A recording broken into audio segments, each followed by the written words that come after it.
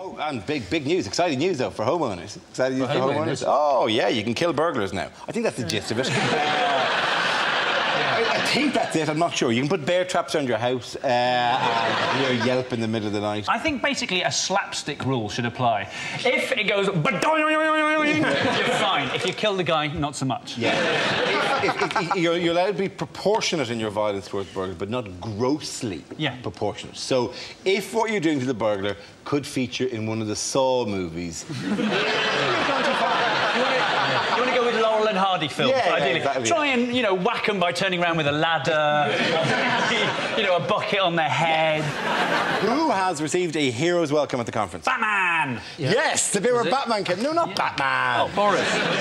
Boris Johnson said he wanted to be tough on crime. And this was after, apparently, he's had 6 bikes nicked. And you're wondering, has he really had 6 bikes nicked? Or 6 times he just hasn't got a clue where he in fact left them? What was the hero's welcome? What did they do for him? So they kind of clapped. It wasn't like they, you know, they threw rose petals or anything like that. They were just very happy to see him. Well, a hero's welcome. You know, in Aladdin, when he's on the elephant and it's, hey, clear the way in the old bazaar. Hey, you, let us through. It's a bright new star. Oh, come be the first on the block to meet his eye. You know, you're gonna love this guy. That...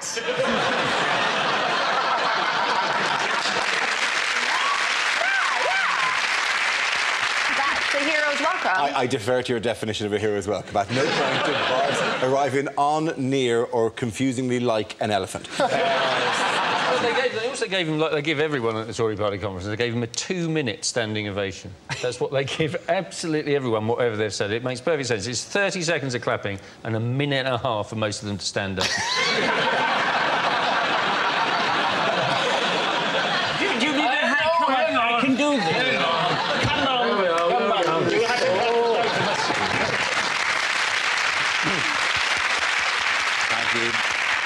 Hinge and bracket over there. OK.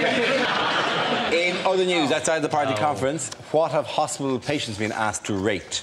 They have been asked to rate, apparently, exactly how good the A&E departments are. The question is, would you recommend this A&E department to your friends and family? I mean, what are you going to say to them? Oh, well, don't worry, you've had an accident. You're going to St Mark's, and that's got a crack in A&E. It's the beginning of Casualty. Wasn't it? Just a man falling off his shed onto his garden rake and then crawling to his laptop to go on TripAdvisor. Or just come home to your partner, square up and go, I'm going to send you someplace nice. Well, I've never heard domestic violence put quite as charmingly as that. Yes, I know that they put don't know in. There's extremely likely, neither likely nor unlikely, extremely don't know. Don't ask the people with concussion. How would you rate it? Cabbage? Banana? Mummy? Cabbage? The people who give the lowest rating are dead.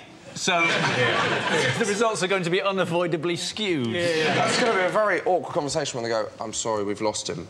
Do you think he was satisfied with the...